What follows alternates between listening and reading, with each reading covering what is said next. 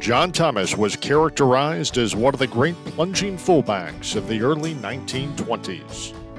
He played 3 seasons of football for legendary UChicago head coach Amos Alonzo Stagg from 1921 through 1923.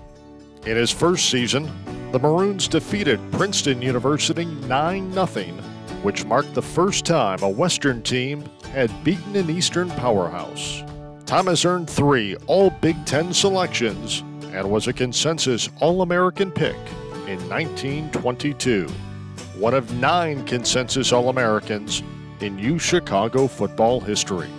The Maroons posted an 18-3-1 record during Thomas's 3 seasons in a Chicago uniform. Congratulations to John Thomas, a member of the University of Chicago Athletics Hall of Fame class of 2019.